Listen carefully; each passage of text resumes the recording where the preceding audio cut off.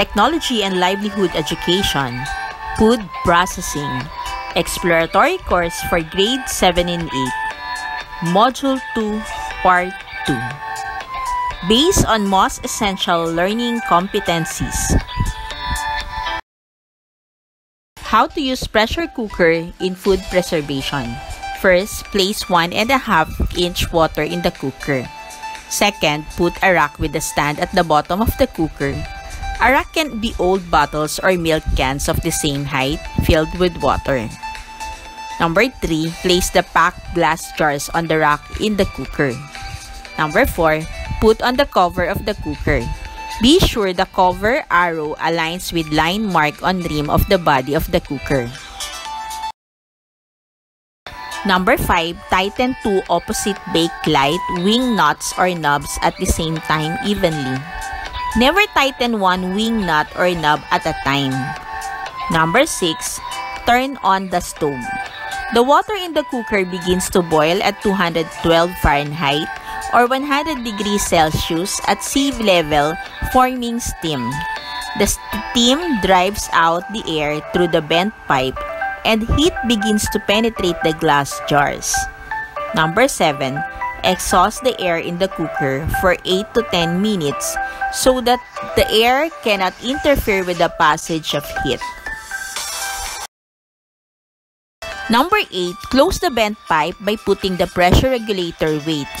The hole of the pressure regulator weight should correspond to the desired pressure directly over the bent pipe. For instance, if the desired pressure is 10 pounds, so the pressure regulator weight hole of 10 be inserted over the bent pipe. Number 9, when bent pipe is closed, the steam can no longer escape, so the pressure rises up to the desired pressure. The pressure regulator weight jiggles or rocks when the pressure is reached. This is called coming up time or cut. Water under pressure boils at temperatures above 212 Fahrenheit. At 10 pounds gauge pressure, water boils at 240 Fahrenheit. Then regulate the fire. Number 10, if desired pressure is reached, start counting the processing time. If the processing time is 90 minutes, so maintain the pressure and temperature for 90 minutes. At this stage, heat penetrates the jar by conduction or heat passes from one vibrating molecules to another. It also penetrates by convection, in which heated fluids expand, rise, and are replaced by cooker fluids. In other words, heat penetrates the jar by both conduction and convection. Likewise, head space of 1/2 inch of the jar acts as a cushion. In jars, the pressure usually gets so great that most of the air is driven out under the cover. The pressure and temperature in the jar is finally the same with the pressure cooker. Number 11, at the end of the processing time, turn off the stove. Temperature and pressure begins to fall as the cooling off period starts. Wait until the gauge registers to 0 pressure and remove the pressure regulator weight. Number 12, loosen 2 opposite bakelite wing nuts or knobs at the same time.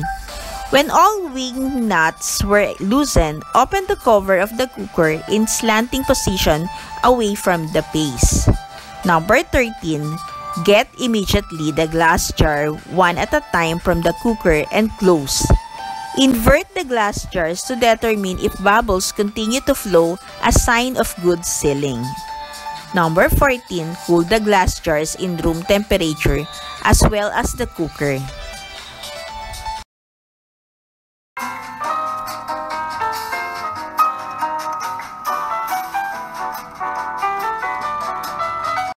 The following are the parts of the pressure cooker.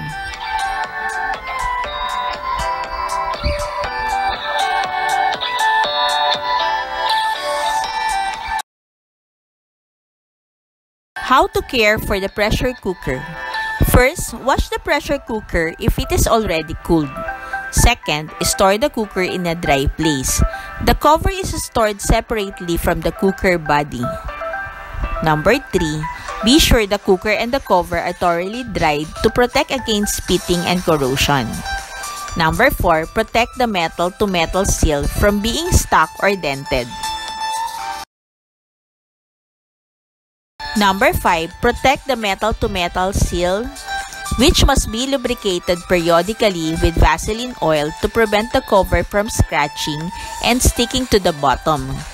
The metal-to-metal seal must not be permitted to become dry, as this could result to severe damage to the metal-to-metal seal and make it very difficult to remove the cover.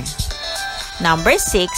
Wipe periodically the metal-to-metal seal with clean towel to remove any buildup of foreign materials trapped in the lubricant. Number 7. Avoid hard scrubbing of the metal-to-metal seal to prevent damage. Number 8. The steam pressure gauge should be checked most often for its accuracy. Number 9. To prevent from pitting the cooker, wash, rinse, and dry the cooker thoroughly every use. Do not wash the cooker while it's still hot. Number 10. Place lubricant on the threads of the bakelite wing nuts or knobs to help the knobs turn more easily and hold the cover securely to the cooker, preventing steam leaks. Number 11. Before using the cooker, hold the cover and bring against the light to see if the bent pipe is clear.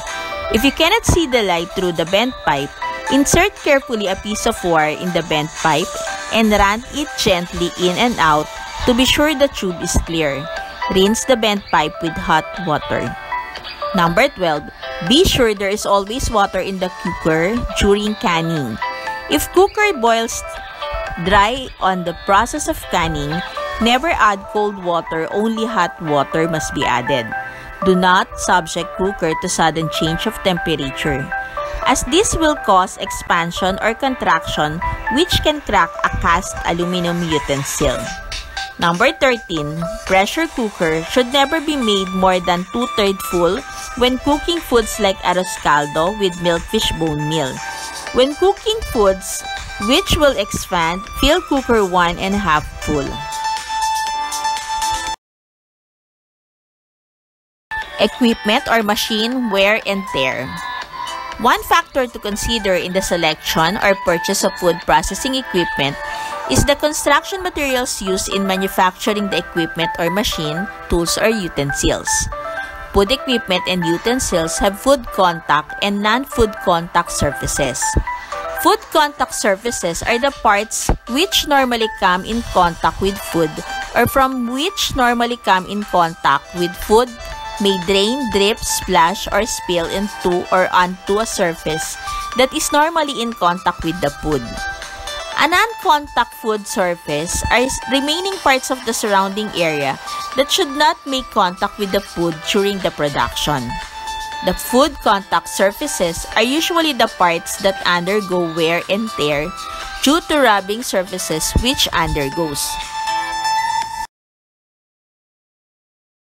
The following are the kinds of construction materials for equipment.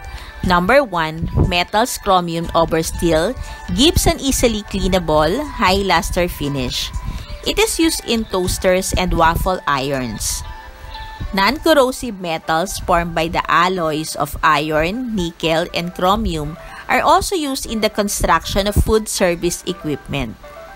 Lead, brass, copper, cadmium, and galvanized metal must not be used as food contact surfaces for equipment, utensils, and containers because they cause chemical poisoning if they come in contact with the food. Number 2. Stainless steel is the most popular materials for food operation. It is commonly used as food containers. It has a highly durable finish with a shiny surface which is easy to clean and maintain. Number 3. Plastic and fiberglass are frequently used in food service equipment because they are durable, inexpensive, and can be molded into different combinations.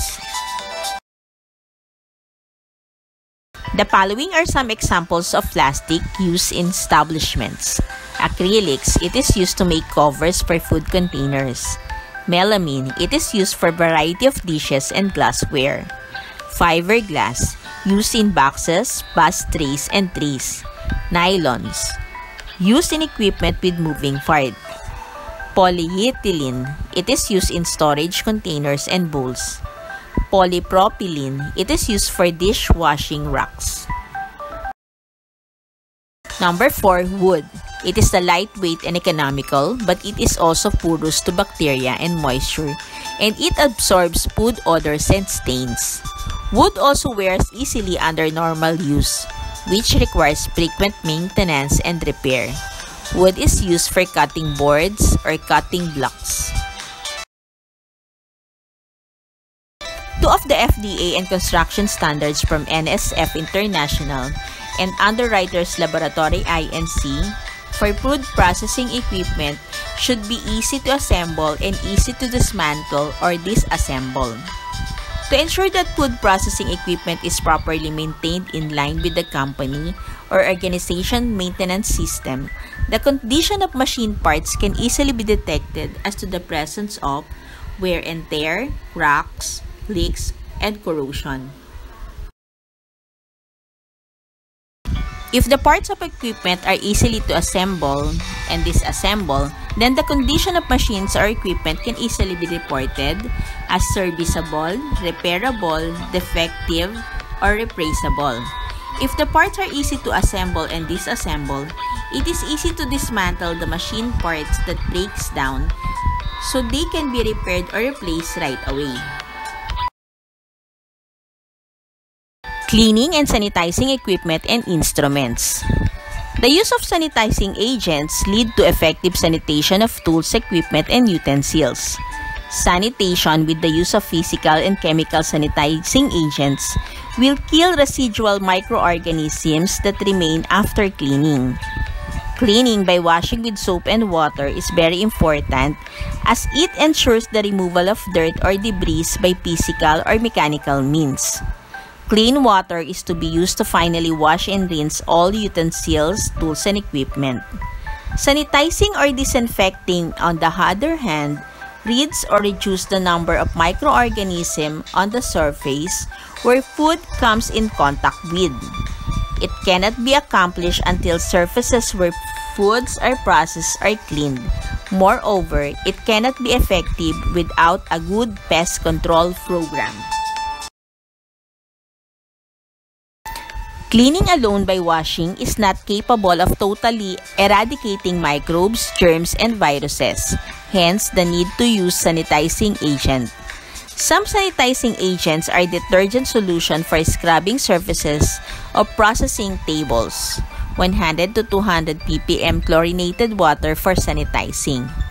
All tools and utensils are also cleaned and sanitized with the use of detergent solution. Rinse with tap water before sanitizing with 150 to 200 ppm chlorinated water by soaking. Chlorine is one of the cheapest and most effective, easily available sanitizers in the market. It is popularly used in the treatment of water for both household and plant. Likewise, chlorine is also used to sanitize processing equipment.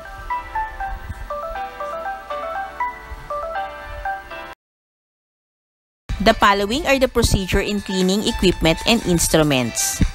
First, wash all equipment or instrument with soap, then rinse with clean water. Sanitize by dipping into approved sanitizer solution, then remove from the solution and allow to air dry. Procedure in sanitizing. Prepare all the materials needed, then measure a certain amount of chlorine and water, and mix and dip the equipment and instrument in the mixture. Remove the sanitizing solution and dry it thoroughly. Procedure in calibrating. Weighing scale. Check the accuracy. See to it that the hand is pointed at 0 in an empty weighing scale. Salinometer. Check the accuracy by measuring 20 of salinometer brine solution. Check if the salinometer records the reading correctly. Refractometer. Place a drop of water, preferably distilled, in the dark circular or rectangular area and close the cover. A shadow or dark area is visible on the scale inside the eyepiece. Turn the calibration screw until the shadow falls on the 0 mark. Open the refractometer cover and dry the cover and the glass prism using soft tissue paper or a cotton cloth. Thermometer. Check the accuracy by dipping it in hot food to see if the mercury rises to desired temperature. Proper storing of tools, equipment, and utensils. Tools, equipment, and utensils must be properly stored in order to protect them from rusting, contamination, thus lengthen their serviceability. They must be kept in clean cabinets which are well ventilated and not subjected to drops or rains. Tools and utensils which were washed must be drained and wiped dry before keeping them. They are kept in orderly way in order that it will easily to assemble or prepare them when needed. The cabinets or racks where they are kept must be properly labeled for easier identification on the part of the user. Procedure on proper storing of tools, equipment, and utensils. Number 1. Wash the equipment or instrument with soap. Then rinse thoroughly with clean water. Sanitize by dipping or soaking in sanitizing solution. Then rinse with clean water and drain. Dry out thoroughly or air dry. Wipe with a clean piece of cloth. Check the accuracy of the equipment or instrument. Then pack, store, keep in a clean, dry cabinet. Procedure on proper storing of tools, equipment, and utensils. Number 1. Wash the equipment or instrument with soap. Then rinse thoroughly with clean water. Sanitize by dipping or soaking in sanitizing solution. Then rinse with clean water and drain. Dry out thoroughly or air dry. Wipe with a clean piece of cloth. Check the accuracy of the equipment or instrument. Then pack, store, keep in a clean, dry cabinet. Procedures in using standard measuring devices and instruments. First is the salinometer. Prepare brine solution, then pour brine solution in a cylinder. Dip a salinometer in brine solution. Record the reading, then clean instrument after using. Thermometer. Dip the thermometer in boiling liquid. Record the reading by degrees Celsius or Fahrenheit. Clean after using. Refractometer. Place a drop of fresh sap or syrup sample on the refractometer. Close the cover. Quickly read the scale. It is the line on top of the darker area. Glassware like cylinder, beaker, flask. Pour liquid ingredients into the cylinder, beaker, or flask. Then bring the cylinder to eye level. Get the reading at the lower meniscus. Record the reading, then clean after using. Weighing scales. Put the food on the weighing scale. Record the reading in grams or kilograms. Number 6. Measuring cups for dry ingredients. Gently spoon the ingredients into the cup, filling the cup to overflowing. Then level off with metal spatula or straight-edged knife. Number 7. Measuring cups for liquid ingredients. Pour liquid on level surface of measuring cups. Have the measuring line at eye level to be sure of the exact measurement. It is important to review all procedures regarding the use of all standard measuring devices to ensure that they will be properly used in accordance with manufacturer's specifications. Being familiar with the procedure in using standard measuring device like salinometer, thermometer, weighing scale, or measuring cup or spoon will enable a food processor to work properly and efficiently.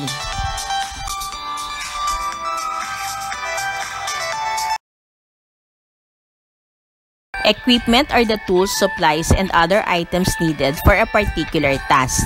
When processing food, there are several equipment that are to be used. These include the following: for cooking equipment like ovens and steams, jacketed kettles, refrigeration and low temperatures, storage equipment like refrigerators and freezers, cutting implements like slicers, mixers, grinders, and choppers. A food processor, however, must know the essential information regarding the equipment in terms of how they are operated or used in accordance with the manufacturer's specifications. Before operating any equipment, it is important to be familiar with the manufacturer's specifications, which includes handling requirement, operating requirements, discharge label, reporting, testing, positioning, and refilling.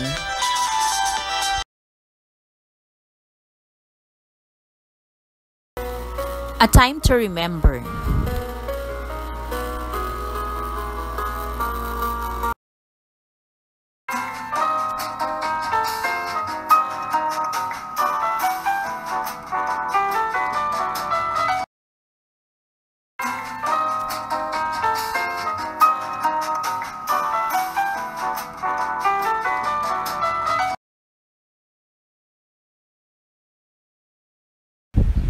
This is Maylene Huliganga. Thank you for watching.